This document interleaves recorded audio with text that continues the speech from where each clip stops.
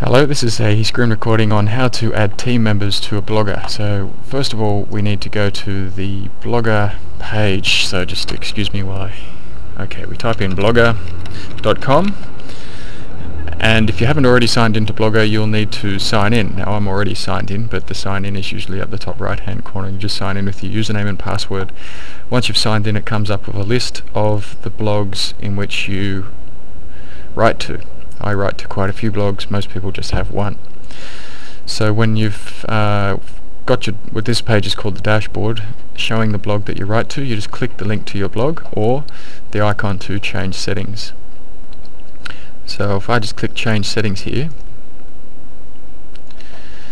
and it comes up with a list of things that I can manage in the settings for the blog. The one I want to add team members is members. Now I already have 2 team members to this blog. If I want to add another team member, I just click add team members and I put in their email address there. I'll just put that one there, and message is optional. I can put a personal message,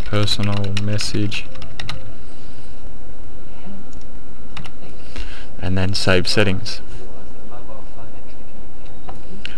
And when it comes to this screen, as me the administrator who's just invited somebody, tells me that the status is pending. The status of the invitation is pending.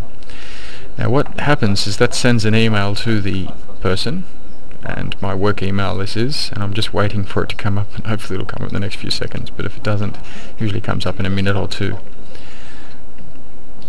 I'll just go and check it. Yes, here it is. So I'm looking at my work email, and down the bottom here is a Blogger invitation. Okay, Lee Blackwell wrote, personal message. You have been invited by Lee Blackwell to join a blog called Life in the South. Now here's the steps. Next step, please follow the link below. So if I click this link, so this is the person you've invited who's opened their email with the invitation there. They've clicked the link, and now they get this screen from Blogger saying join a blog. You have been invited to contribute to the following blog, Life in the South. Due to accept this invitation or decline the invitation. Now I'll accept it this time and delete it later, but when you accept it you just land on the dashboard, and then you have the ability to write to the blog.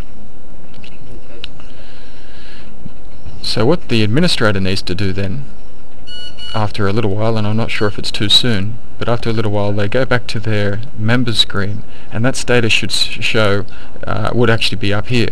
The person has been added to this list, but they will have the admin box next to their name won't be checked, and the person who invited them just needs to check that, and then that person that they've invited and who has accepted the invitation will be given full admin rights, where they can add new members, delete posts, edit posts, and all that sort of stuff.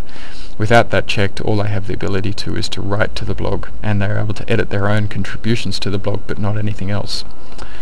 So that's how you add team members to a blog.